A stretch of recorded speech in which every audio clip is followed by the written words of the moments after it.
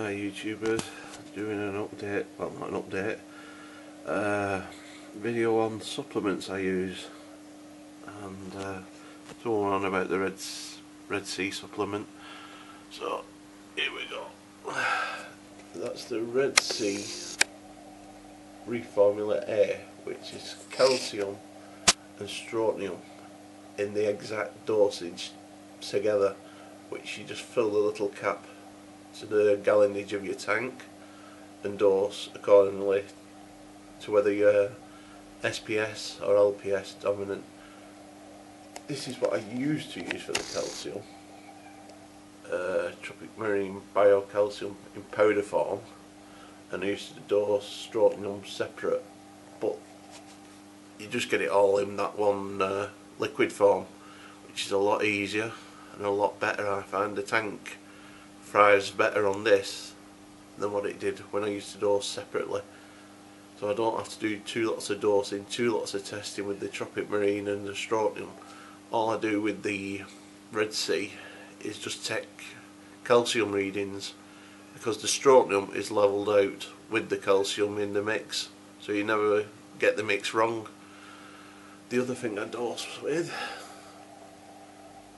and still dosing with, is Tropic Marine Magnesium. It's a powder form.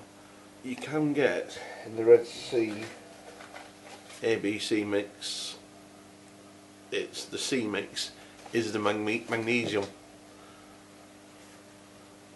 and that'll be in liquid or powder form, which I'd go probably with the liquid. You can see I like my Tropic Marine. That one's a triple buffer. It's KH, pH and some trace elements. I use that. And also next to it is Tropic Marine Pro Coral Marine. It's mainly trace elements for the health and growth of invertebrates, etc. Them are all the supplements, well not all of them, but most of the supplements I'm using. The Red Sea B mix is for KH, pH, alkalinity. So you don't need that one, or strontium with the ABC mix of Red Sea.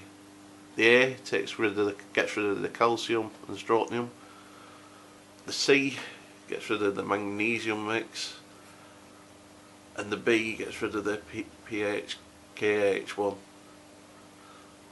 So that's a quick video on the supplements I'm using in the Reef. And we'll do another video on an update on the tank straight after this. Laters.